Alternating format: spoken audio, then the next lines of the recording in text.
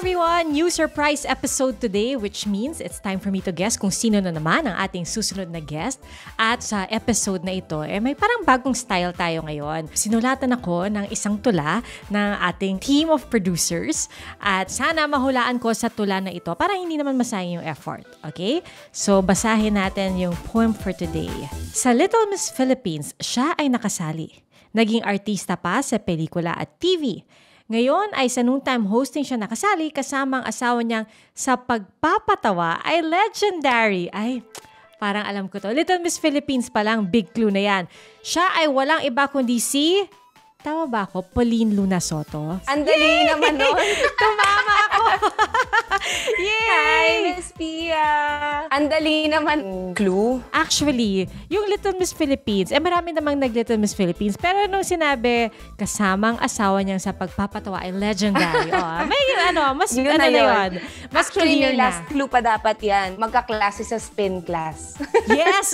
Sabihin ko sana, tapos ka na mag-spin ngayon, di ba? Nakita ko yung post mo. Tapos na. Yeah, Talo mo ako.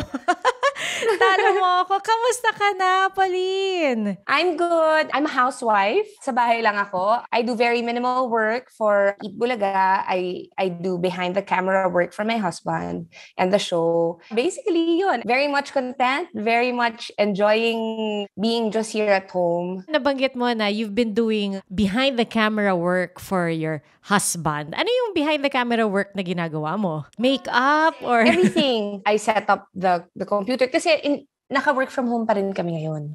And then we do this segment called One for All sa studio.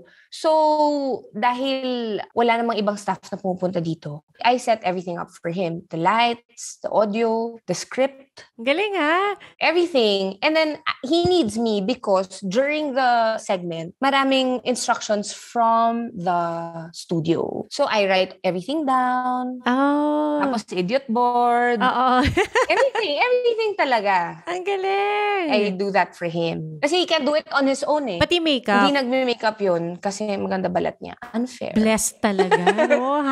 #blessed. Ay, totoo. True. I can see na parang ikaw ay isang very hands-on mom and very hands-on wife. Tama bang hands-on wife? Parang mali. Iba yung dating. Okay, hands-on homemaker. Okay. Iba yung dating. But anyway, gets mo na ibig ko sabihin. Yes. Ay, meron ka pa rin bang me time? I mean, oh yeah. What do you like to do pag me time mo? I work out like you. Yay! Actually, lamang na lamang ka. Minsan, pag nakikita ko, nag-workout si Pauleen today, mapipilitan ako mag-workout. Kasi sabihin ko, shucks, buti pa siya. Tapos parang sabihin ko, sige, kaya ko rin yan. Ang sexy-sexy mo nga, Miss Pia, nakakaloka. Nako, hindi. It's an illusion. Loka lang. So, ako, ayun, I work out. Yun lang naman. And I do not demand much. Hindi naman ako demanding because I really love being around my family. Oo. Do you sometimes time it rin na kunwari habang nasa online class si Tali or nasa golf si Bossing, that's when you do your workout? As much as I can, yes. As much as I can. Pag nandun yung mga favorite instructors ko. Wait lang, guys. Oo, 45 minutes lang naman, di ba? 45 minutes lang. And Vic respects that naman. So, ang workout of choice mo is really spinning? And Pilates. Paano ka nag-start with both? Was it during pandemic lang or dati pa? With Pilates, I didn't want anything that will make me haggard. Ayaw natin na haggard. Ayoko yung hulas. No, but really, may Pilates beside Tali's school. So I would drop her off. I will do a session while she's in school. And then pagtapos niya, tapos na rin ako. Doon lang nag-start. And then I started to like it. And then yung spinning naman, I didn't like it in the very beginning. Kasi ayun nga, haggard siya. Oo. But then, I tried it again during the pandemic. I was super heavy that time. Super heavy, maybe my heaviest. And then, I liked it. And then, I started to see progress with my weight. So sabi ko, okay to ah. Tapos nag-enjoy ako sa kanya. Tapos 45 minutes lang. And then, tinuloy-tuloy ko na. I really enjoy it eh. Though I have not tried it in the studio after I liked it. Kasi my very first was in the studio. Pero pre-pandemic yun. So during pandemic, that's when your love for spinning developed. Yes. But it's really fun kasi alam mo pag nahook ka, di ba? Mahirap talagang to not do it. Tapos sa bahay lang. Tapos nasa bahay ka. Pero you can still feel the same energy. You feel everybody's good vibes. Still. Kitang-kita sa mga post mo na you really are enjoying life right now, di ba? Especially when I see yung posts mo kay Tali, ang cute-cute niya. Tapos yung parang mga bonding moments nyo. Di ba kararating nyo lang from out of the country? Singapore. Yes, we came from Singapore. Sobrang long overdue trip na for Tali. Ako naman talaga naniniwala ako na, being to different countries really opens your eyes and your mind, especially for little children. So it was a very good experience for all of us, especially for Tali. Iba yung happiness na nakita namin sa kanya. Siguro because we've been stuck at home for 2 years. So the fact na nakasakay siya ng airplane, naka-experience siya ng mga bagong, experiences. Sobrang saya niya. And, syempre tayong mga magulang, there's nothing better than seeing your child happy. Especially yung ganyang kaliit. Kasi, very innocent. Talagang makikita mo pure talaga kung ano man yung mga emotion na lumalabas sa kanila. So, it was a very fun and good trip for all of us. Ilang taon na ba si Tali ngayon? She's 4. Half her life in quarantine. Diba? Yes, that's right. I think ang gandang edad nito kasi she's still somewhat innocent, but also at the same time, she's aware na of her surroundings. Maganda na yung memory ng bata, naaalala na niya. Nakakaalala na siya ng mga ganap. So I think this is a very good age for you to teach them a lot of things, bring them to other places. So, sobrang sabi namin, we're so grateful for the opportunity. Wow. Ang cute-cute actually ni Tali. Yung mga kumakanta siya, ganyan. Di ba? Di ba siya yung kumanta nung Christmas song ng Eat Bulaga? Kasama siya dun sa Christmas song. I think talaga it's in her blood. Siguro artista yung magulang niya. Tingin mo? Tingin mo nasa dugo? Maybe. Kanino kaya nagmana? Siya talaga, she's very much into acting. Like even with yung playtime niya, role-playing palagi. Wow. Talaga, parang dun siya talaga papunta. She loves to sing. She's actually good at singing. Nana sa nanay. Sa nanay talaga. Hindi ba angas si Bossing yan? Hindi sa kanya mana. But trivia, sobrang hilig namin sa music, kaming family. Syempre si Vic, dun siya sa more technical side. He's a composer, he writes songs, melody, and the words. Ako naman, tawag sa akin ng mga taga-Eat Bulaga. Kung may Asia Songbird, ang tawag nila sa akin, Asia Songbook. Kasi sobrang, memorize ko lahat. Kaya yung knowledge ko pagdating sa music, medyo wide. Because my parents are very much into music as well. My mom used to be a part of a band. Mahilig talaga kami sa music. Very evident yun kay Tali. As a matter of fact, mas nauna siyang kumanta kaysa nagsalita. Talaga? So as in, kaya niyang kumanta ng lyrics pero hindi pa siya masyadong nagsasalita noon? Nagko-converse, yeah. Hindi pa siya masyadong nagsasalita. Mas nauna siyang kumanta talaga. Mas nauna niyang sinabi yung mga songs na naririnig niya than, to say mom or dad or, to try to speak to us. Wow! Ano yung mga songs na yon? Mga from her favorite shows? Ganyan? It's actually Wheels on the Bus. Cute.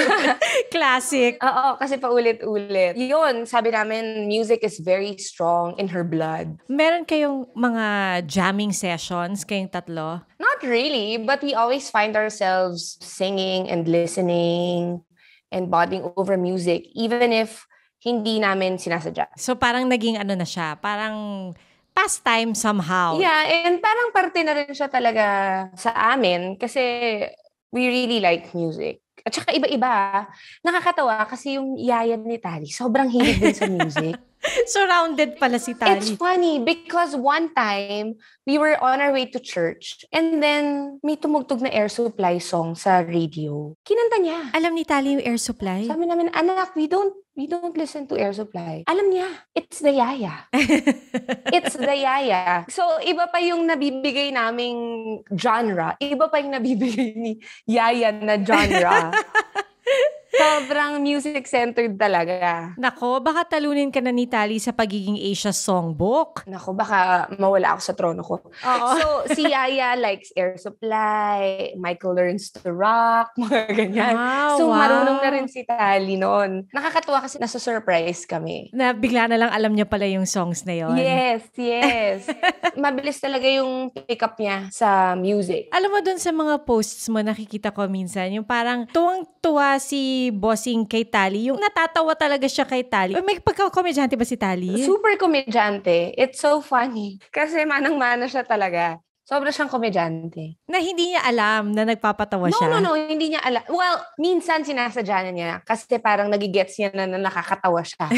Recently, medyo nararamdaman na niya. But nakakatawa siya. She's really a character. Parang siyang daddy niya yung pasundot-sundot lang. Pero nakakatawa. Style Bossing pala. Yung parang isang hirit lang. Pero yung... Yes, pero nakakatawa. Tapos may timing. May timing. Ang galing. Would you say na si Tali is daddy's girl? Oh, definitely. Definitely. She goes to mom when she needs something. But when she wants something, it's her dad.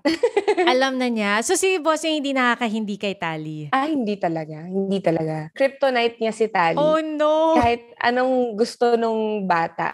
No, because Tali also is such a gentle kid. Funny nga kasi when I was pregnant, Vic wanted the boy. And then, so syempre, girl. Nung una parang sabi niya, parang ang tagal na his last child before Tali, 30 years old na. So sabi niya, hindi niya daw alam kung paano daw siya magko-connect. Kung girl. I mean, syempre kung boy, mas marami siyang maituturo and all. But then Tali came and then parang she opened a whole new world for us. She's so gentle. She's so kind and loving and sweet. She's so generous with her words, with expressing her love for us. Tsaka ano siya talaga, I don't know if it's the pandemic's doing, but she's so makamagulang talaga. Wow. Very close. Sobrang super close. Like, she would choose us over other kids anytime. How sweet naman. Yeah. Bawal kami umihi sa gabi. UTI feels. UTI levels. Ganon. Bakit? Iiyak siya pag tumayo kayo? Kasi I miss you. I miss you, mom. I miss you, dad. I need you. Ganon. Wow, I need you. Nakaka-guilty naman yun pag sinabihan kang I need you. Tapos Tapos gusto mong lumabas ng kwarto. So, ibig sabihin hanggang ngayon, sa inyo siya natutulog? Well, lately, tinatry namin siyang i-alternate with the yaya. MWF Sunday sa amin siya, tapos TTHS sa yaya siya. Pero somehow masanay. She's clingy, but she's not, what's the right term? Hindi siya yung hindi independent. She can do things on her own. She just prefer na magkakasama kami lahat all the time. Siguro major si Punks yan pag kunwari kailangan na niya mag face-to-face classes or kailangan niya mag daily studio, ganyan. Kaya hindi siya mahindian ng daddy. Kasi talaga her personality is really nice. Hindi namin na-experience sa kanya yung nagtantrum sa naglupasay. You can really talk to her. You can explain it to her and she would understand. Kaya hindi kami nahirapan. So siguro si daddy mas lumalambot. Kasi nga, talaga, she's very easy. Sabi mo gusto ni Bossing before boy. So does that mean gusto niya pang mag-try for another baby? Oh, we've been trying, but I have a lot of issues. I have PCOS, I have insulin resistance, I have a lot of hormonal problems. So, hindi pa na ibibigay. Sa tamang panahon. But kung ibibigay, of course, we want Tali to, grow up with, kasi her siblings are all grown-ups na. Mm-mm. So, of course, we want her to have another sibling. But if ito na yun, then okay lang din naman. But ako personally gusto ko talaga magkaroon pa. Kahit isa na lang. I remember kasi sabi ni Bossing sa isang interview a few months ago, sabi niya, paano daw kayo magkaka-baby ulit? Lagi niyong katabi si Tali. O at least ngayon, alternate na. Hindi na siya lagi sa kwarto niyo. Wala, talaga, katabi talaga namin. Anong tawag ni Tali kay Bossing? Daddy? Papa? Daddy. Daddy. Sometimes Marvic. Marvic. Kasi pag pinapagalitan niya, ganon. Sometimes bro.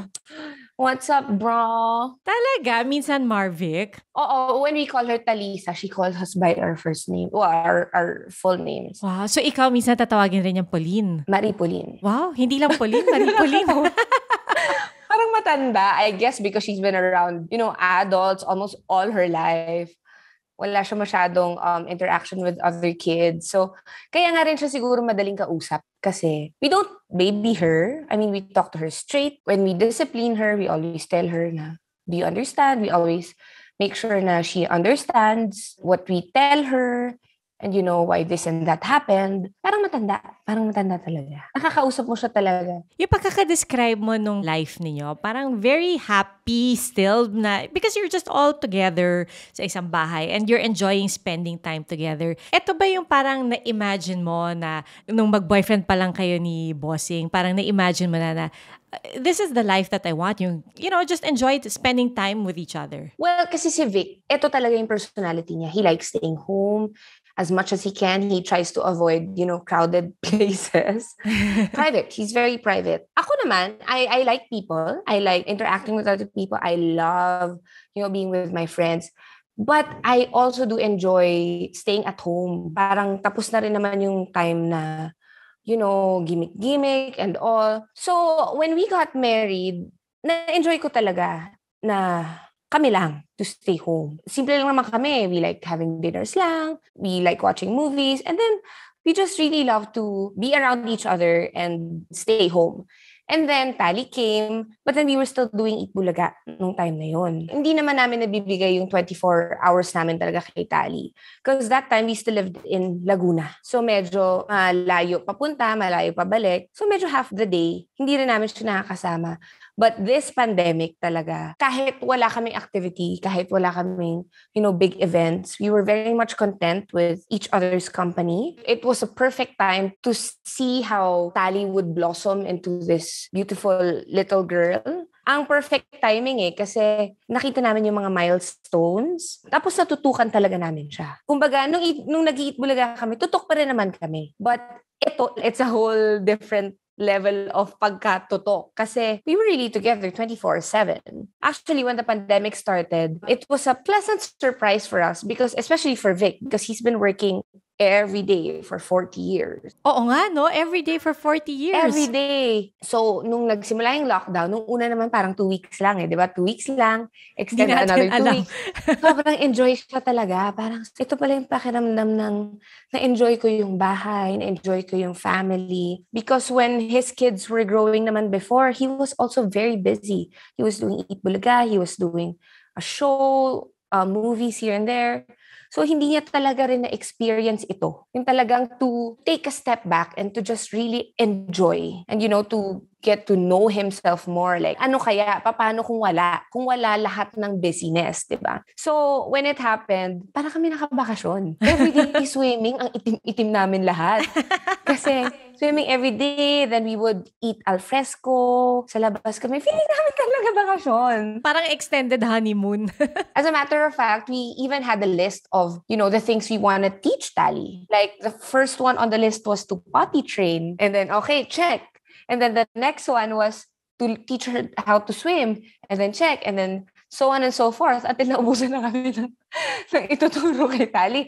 Nasa pandemic pa rin tayo. But, to be honest, we're really grateful for that time because nakapag-bonding talaga kami. Ang perfect nung timing ng 2 years old si Tali na nakatutok talaga kami sa kanya. Nakita talaga namin kung paano siya lumaki. Nag-guide namin talaga siya kung paano namin siya gustong palakihin. You're enjoying being a housewife now. Of course, you're a housewife, but your family is in the public eye. What's it like being married to Bossing? I mean, hindi mo na kailangan i-describe pa si Bossing kasi alam ng lahat kung sino si Bossing, di ba? What's it like being married to Bossing and then, marrying into a showbiz and political family, a huge showbiz and political family? Was it what you expected or may mga parang nagulat ka pa ba sa ibang bagay? It's very normal. Super normal. I'm blessed to be given this family because they're all so down to earth. Hindi ko talaga maramdaman na, to be honest, sometimes when I see, like for example, when I see Vic's billboard, minsan parang, asawa ko ba yan? Hindi pa rin ako. Kasi that person in the billboard and the person I live with are two very different people. When I see him like sa movies and all, parang talaga parang star, legend siya But in reality, he's very normal. Very, very normal. There's nothing, strikingly different about him. He's very humble. His family is very humble. Walang may ere. Basta walang nagsa-strike out na kakaiba. Nakakatuwa because I can be myself when I'm around them. I can be myself when I'm with Vic. My true self. Like, wala talagang no layers. Ako lang talaga. Because ako rin, I'm very normal. Very normal. Walang bakas ng pagiging superstar or whatever. Si Vic. Kaya sabi ko, Lord, ang galing mo rin talaga mag-orchestrate ng bagay-bagay because I landed into this family na I can be myself. Drive talaga kami. Sobrang simple lang talaga namin. Di ba sabi mo, pag minsan nakikita mo yung billboards, yung asawa ko ba yan? So I can imagine, ano yung feeling when he first started, courting you, di ba? Nung nanliligaw pa lang si Bossing, edi siguro mas nakaka-starstruck ng konti. Weird. Naalala mo pa ba yung feeling? Nakaka-stress. Actually. Nakaka-stress.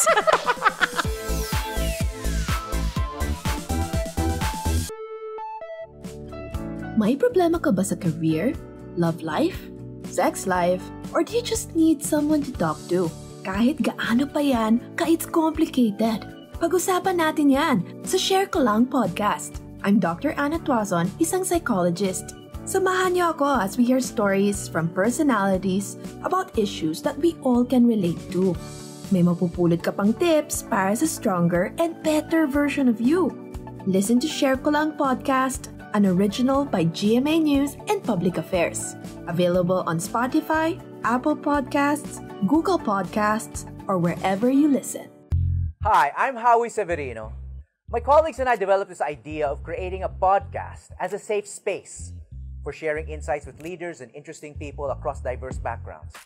I've been a journalist for 33 years as a newspaper reporter, news anchor, online editor, and documentary maker. But podcasting is fresh territory for me. Check out the Howie Severino podcast, an original for GMA News and Public Affairs. New episodes will stream every Thursday. Listen for free on Spotify, Apple Podcasts, Google Podcasts, and other platforms. Empower yourselves and be safe.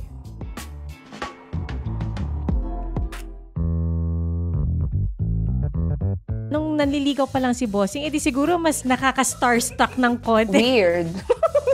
Naalala mo pa ba yung feeling? Nakaka-stress. Actually. Nakaka-stress. Bakit stress? Because tahimik siya eh. And he comes off as suplado. Can you imagine, Miss Pia, I've been with the show for how long? 11 years na kami this year. So that is 7 years. 7 years in the show and I've not had a decent conversation with him. Oh, wow. So ano yung first conversation nyo? Wala talaga? Nothing. As in, minsan kilay-kilay lang. Kilay-kilay, parang, ganun lang. He's super mysterious and so quiet. Na yun nga, like what I said, he comes off as suplado. So parang medyo takot kami sa kanya. I don't know if he wants to hear this, but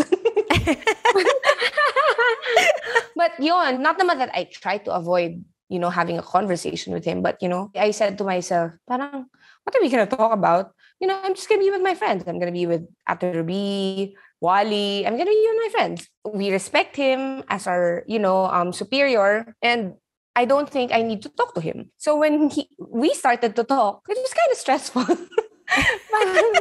parang, bakit? Kasi hindi mo alam kung ano isasagot mo? Yeah, parang okay, and then parang ganun. And then si Ruby was, sige na, take one for the team. Kausapin mo lang. Sabi ko, ba't ako? Actually funny because he started to talk to me first sa email. Wow, email. Email pa nun. Okay. Oo, kasi I didn't have his number. Hindi nga kami nag-uusap eh. Tapos may number pa kami nag-isa. Okay. Tapos we started off as friends. Labas kami, group kami. Friends talaga. And then after a while, I realized na, okay pala siya. I mean, it's very simple. He wasn't the guy that I expected him to be, na parang diva. Sometimes diva. But wag na nga natin isend sa kanya yung link nito. Nai-block ko na lang siya. No, but yung medyo parang intimidating. Actually, that's the right term. Okay pala siya. He's very easy. Ang daling sakyan. Curious ako, anong in-email niya? Ba't siya nag-email? Tungkol saan? Secret. Secret? Okay. No, but it was very friendly. Okay. He got my email because there was one trip to Singapore. Hindi pa kami masyado friends noon. Mahilig ako mag-picture-picture. I had my camera with me. Hindi cellphone I had my camera with me. And then may group shot.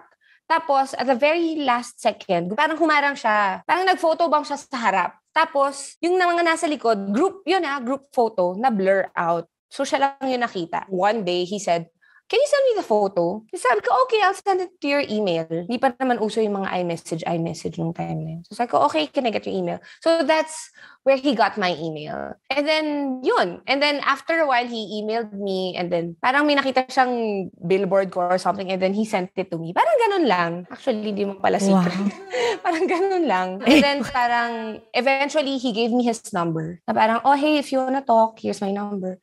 Kasi stress talaga ako noon. Sabi ko, "Ate Ruby, ba't ganito?" Parang, kailangan ko ba siyang i-text? Oo, ba't kailangan ko mag-reply? And then, okay naman pala. As a matter of fact, tawag niya pa nga nung una sa akin, "Brad, kamusta na?" Friends na friends. Friendly lang talaga. I guess we realized that we had a lot of things in common. Hindi pala siya artista, kumbaga. And then, we got along very well. So, paano mo na-realize na parang, wait, parang may something na to. Hindi na lang kami just friends. Honestly, I do not remember. Kasi parang, lang talaga parang sobrang smooth. Nag-progress na lang. It just really transitioned to, we started to talk to each other more often. And then from going out na group kami, parang we started going out na kami dalawa na lang. Eto, super trivial question lang, pero curious ako. Kasi ako, I keep saying si Bossing. Syempre si Bossing. And you call him Vic. Pero anong tawagan niyo sa bahay? Babe. Ay, oh, sweet. Babe. Babe. Eto, curious ako. Nung una kang nasa Eat Bulaga, syempre, ano bang tawag niyo kay Bossing doon? Bossing, di ba? Bossing. I still call him Bossing sa show. Paano ka nag-transition from Bossing to, anong next na tawag mo sa kanya? Vic? Yung kuwari nung nag-i-email kayo? Hindi ko na matandaan kung kailan. On the show, I still call him Bossing up to this day. Okay. Pero yung pag nagko-converse na kayo, off-screen. Hindi ko matandaan. I honestly do not remember kung kailan yun nag-switch. Okay. Basta from Bossing, hindi Bossing Vic Babe. Diretso na, Bossing, tas naging Babe na. Parang. Or I just don't call him by his name. Hey, ganun lang. Parang nailang na. So I guess doon na nahalata ng mga katrabaho nyo na parang, hindi na Bossing yung tawag niya kay Bossing. Hindi rin naman kami nagpapakita talaga na tahimik lang si Vic eh. He stays in one corner. So, usap lang kami, tahimik lang, ganun lang. So, totoo yung sinasabi nila na yung mga komedyante sa totoong buhay, very serious and very quiet. I guess, most of them, yes. Tahimik lang kasi siya talaga. Pero nagpapatawa rin siya pag nagdi-dinner kayo, ganyan. Well, I always say na maraming layers si Vic. Like, there's a TV layer, and there's a off-screen one. Yun yung professional. And then, meron siyang, yung hindi pa siya komportable sa'yo. Tapos meron siya yung pag-komportable na siya. Pag komportable naman siya, madaldal naman siya. Like, with us. Oo. Pero in general, hindi lang siya talaga yung Mr. Congeniality. Ako yun. So, I think that's why sobrang okay yung tandem namin. Kasi siya tahimik talaga. I do all the talking. I do all the works for him. Ganon. So, binabalanse mo siya? Balancing kaming dalawa. It's weird, but it super works. Wow. Sino una mong sinabihan na parang, parang kami na? Si Ate Ruby. Okay. Enabler siya eh. Kasi from take one for the team, naging enabler siya. Kasi gustong-gusto niya si Vic. And we're best friends. And hindi naman sa gustong-gusto niya si Vic, pero kaibigan niya talaga si Vic. And he knows Vic. I guess, maaga pa lang, she saw na bagay itong dalawang to without even them knowing it. With yung personality namin. Ano niya talaga, parang hindi naman pinush, pero parang she was very supportive. She was very supportive. I know it's no secret that when we started, it was really you and me against the world. Ang daming talagang kontra. Ang daming hindi nakaintindi. So many people were weirded out. Ako din naman slight. Bakit? Ba't ka slight? Was it the age gap? No. The age gap was never an issue. Nasa siya si Vic Sotto. Really, because like again, like I'm gonna say it again, the person that you see on TV is so different from the person that I live with. He's so simple. Nakakatawa yung pagkasimple niya. Parang syempre yung status niya. Parang, talaga ba? But then, when we're together, na kami dalawa lang, wala talaga eh. Siya si Vic, ako lang si Pauleen. All these titles and names, they all go out the window. I realized na parang it was something serious. Nung parang all of those didn't matter. All those negative comments, all those, bashing. Oh, I got called a lot of names. Wow. And to think wala pang social media nun. Hindi, I mean, it wasn't it is now. It was kind of starting, but it wasn't very, very big.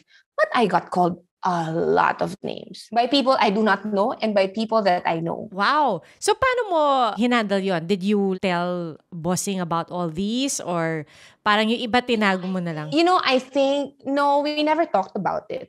To be honest. Hindi ko ugali kasi yung mamasa ng burden or if I can keep it to myself, if kaya ko, hindi ko napapaalam sa'yo. But I think, he knew about it. Of course, he knew about it. Because he was getting a lot of SHIT too.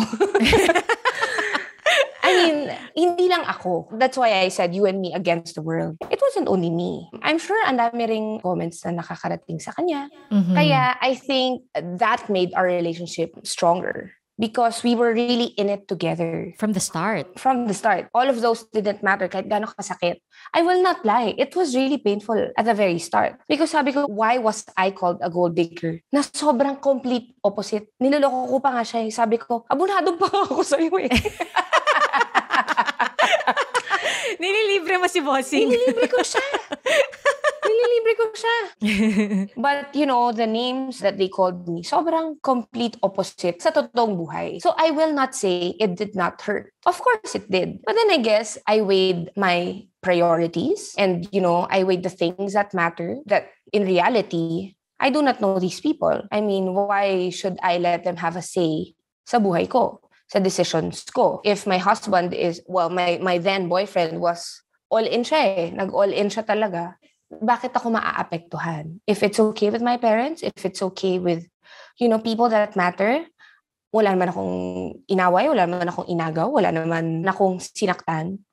Why should it matter? And then, when I accepted that, these comments will stay, will remain. I'm sure now I am married to him and, I've proven myself somehow worthy, meron pa rin. I've come to realize na, andyan lang yan. Hindi yan mawawala.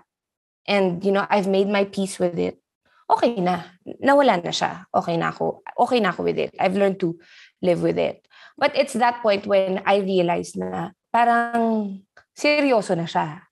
Kasi kaya ko nang tumalikod sa ganitong klaseng sitwasyon. And it wasn't easy. Oo, wow. Na parang ipinaglaban mo talaga. And him to me as well. Pinaglaban niya rin ako talaga. Wait, speaking of your parents, did you have a hard time telling your family and his family that you guys were together? My parents, hindi naman sila nahirapan, but hindi rin naman sila super supportive, but hindi rin naman sila hindi supportive. Okay. Parang they were always like, okay lang, basta tingnan mo lang how it will go. Like, they left it up to me to see if I can handle it kasi they know that it's not easy. It's really not easy. I mean, he's not single. He has children. Yung age gap nga parang it's at the bottom of the list na lang eh. Oh, okay. It's more of like our situation, di ba? I got into this relationship with a man who was previously married, who has children, 4 children. It's not easy. So my parents were like, okay lang naman. Hindi naman kami kontra dyan. But, pag-isipan mo mabuti, ganun lang. But then, they saw how happy I was. Naging okay na eventually. And proud ako kasi si Vic was showing himself sa bahay namin. I used to live with my parents. Nagkikita tayo sa church, di ba, Miss Pia? Oo. So, I never lived on my own. I've always lived with my parents. Nagpapakita siya doon. Wow, umaakyat ng ligaw sa bahay. Correct. Hindi niya ako dinedate lang sa labas. Nagpapakita siya sa house namin. So, wala silang masasabi. Wala silang masasabi kay Vic. I'm grateful to my parents because sila din naman may pinagdaanan. I'm sure sila din ang daming narinig. So many judgments from other people. So I'm just grateful na they had open minds also that time. Same with the family of Bossing. Of course, there were apprehensions, mostly because of the age naman. Kung sa akin, the age didn't matter. For the kids, it mattered. I understood them right from the very beginning. Siyempre, I mean, dami na dumaan eh. Ang dami nang dumaan. So, what makes this one different? Mas bata pa. So, naintindihan ko naman. But then, I guess, sabi ko nga kay Vic, let time show them what we have. Sabi ko, wag mo pilitin. Wala namang nag-away. But they were kind of uncomfortable. Normal naman. Normal. It is very normal for the children to feel that way. So sabi ko sa kanya, wag mo pilitin. Hindi rin naman siya ganun. Hindi rin naman siya mapilit sa mga anak niya. Let time show them what we have. Let time reveal what we have. And then when that time comes, they would understand. And I think, umabot na kami dun sa point na yun. I am proud to say that we are all okay. We all respect each other. We enjoy each other's company. I love them. I care for them. I feel the same way. That's why I'm very happy na umabot kami dito. Oh, I was gonna say nga, time has exactly shown everyone what the true nature of your relationship is, di ba? Parang the love is very evident. The respect for each other, kitang-kita naming lahat. Ito, kanina ko pa napansin, ikaw ay literally glowing. Ang ganda-ganda mo and parang so radiant. I thank you so much. Mukha siyang inner glow. Alam mo kasi, di ba, pag yung maganda kasi nag-makeup. Grabe ka, Miss Pia. Pero yung sa'yo, parang may radiance. Ano bang ginagawa mo these days to, maintain that glow? To be honest, I just try to live a stress-free life. Oh, that's nice. I do not let little things, stress me out. Kami mag-asawa, I mean, there will always be challenges, but yung mga maliliit na bagay, we breathe in and we breathe out. Hindi kami nag-aaway, Miss Pia. Talaga? Never? No. Wow. Kasi I think the respect is very big. For example, meron akong gusto na alam kung hindi niya magugustuhan, hindi ko nipipilit. Same with him. When we talk to each other, no shouting, no bad words. We really talk in a very calm manner. Kasi ayaw namin makasakit ng isa't isa. Kasi we know that, these words, when they're said, that's it. Andyan yung parang, alam mo yung parang maliliit na gas-gas, gano'n. Paper cut. Yeah. Oo. Maliliit na paper cut and then one day, lalalim na lang siya ng lalalim. So we try to avoid that. Talagang hindi kami nag-aaway. We respect each other's opinions and each other's decisions. Hanggat kaya, talaga kami, ayaw namin ma-stress. Kaya gustong-gusto ko yung feed mo. Parang ang saya-saya lang. Walang stress nga. Hanggat kaya namin na, naman lahat naman na pag-uusapan. And siguro maganda nga rin that we don't resort to shouting and we don't resort to pagiging mainit ang ulo. We really try to talk about things when faced with challenges. Oo, I'm sure si Tali will appreciate that also and realize that as she grows older, na parang she's in a very, stress-free home. Yeah. Peaceful home. Environment, yeah. As a matter of fact, a year ago, parang we started to bring her to eat bulaga.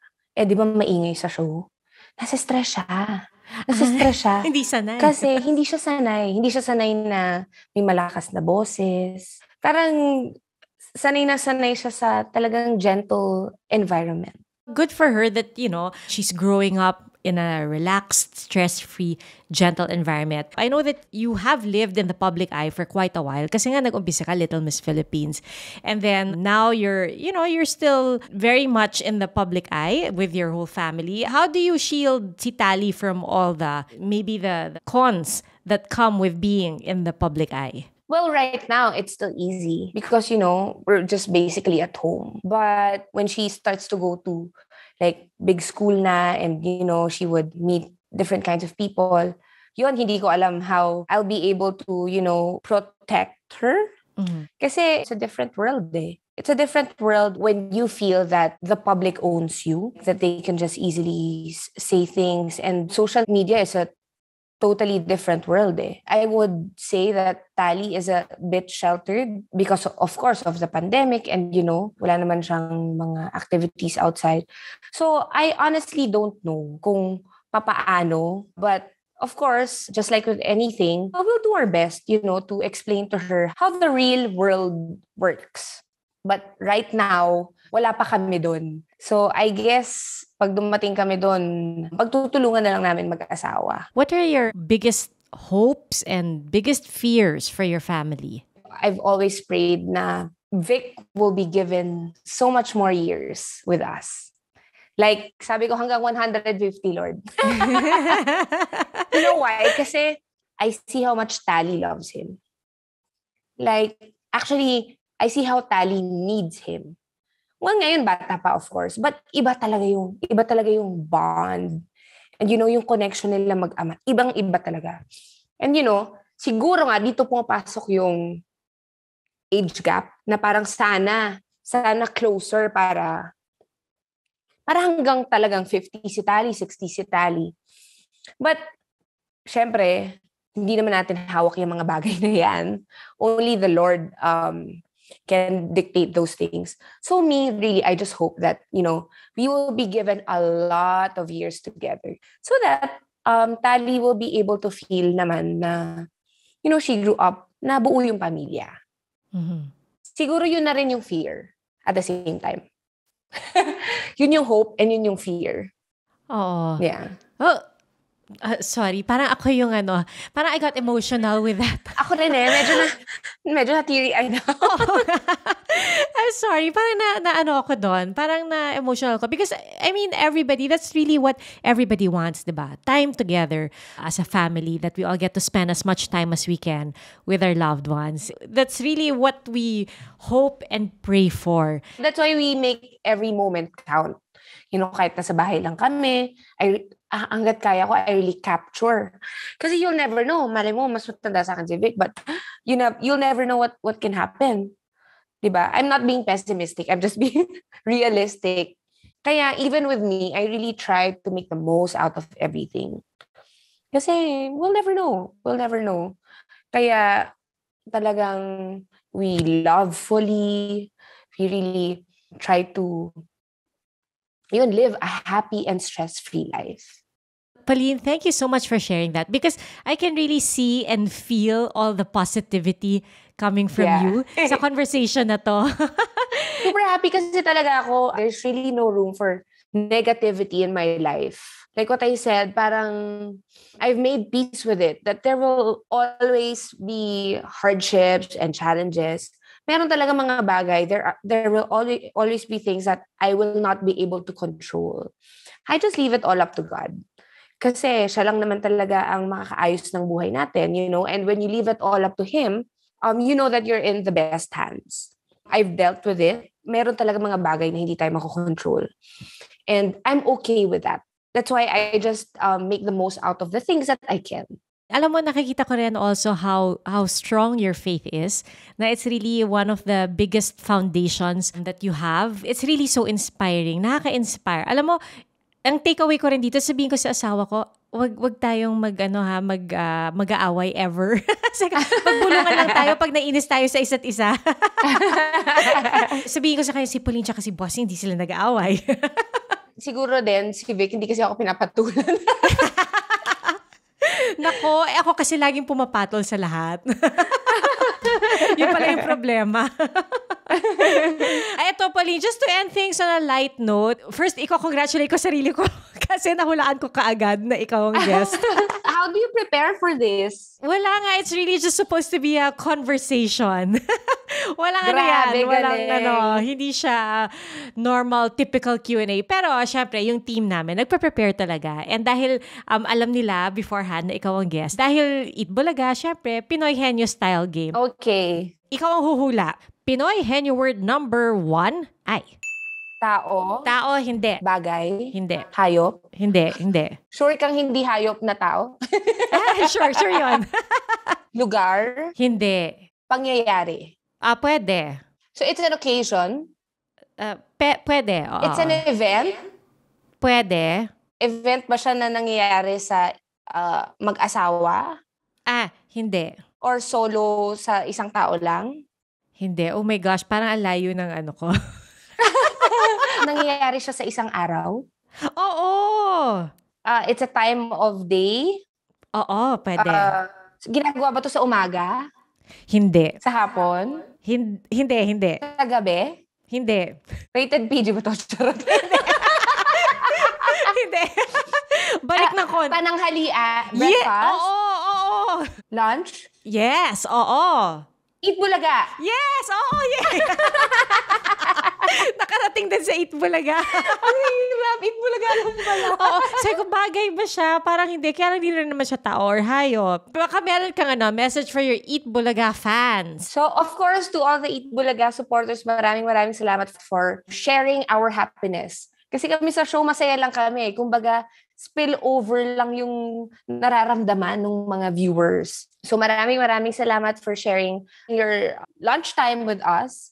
And sana mas tumagal ang Eat Bulaga. I am sure. I'm sure mas tatagal pa yan. Hindi pwedeng walang Eat Bulaga sa buhay ng Pinoy. Okay, Thank you. Game. Pinoy Henyo word number 2. Okay, tao. Oo. Lalaki. Oo. Vic Sotto. Yes!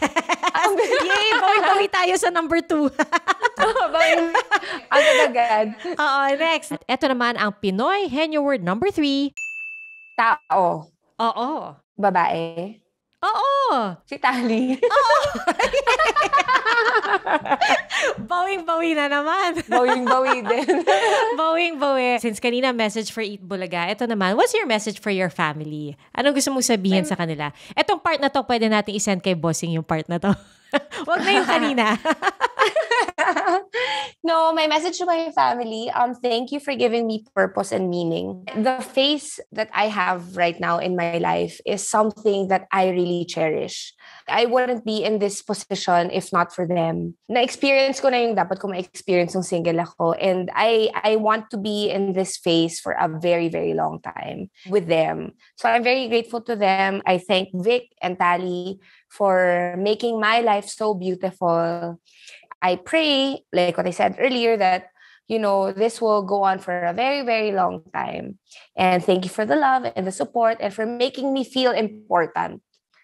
And I love you guys. There. Oh, what a beautiful message, Pauleen. Thank you so much. Thank you for spending this hour with us. Bulaga. Bulaga. Sir, dapat pala yun sinabi mo, yung pambungad, no? Pero hindi, seriously, I love a good love story and I love inspiring stories, inspiring conversations. And that's exactly what I got from you today. Maraming salamat, Pauleen. Thank you. This surprise was planned by the team of Alan Ebora and Jamaica Fiel Ramagos, edited by Shirley Paghiligan with the wonderful people of GMA News and Public Affairs Digital. Don't forget to like and subscribe. Till the next surprise!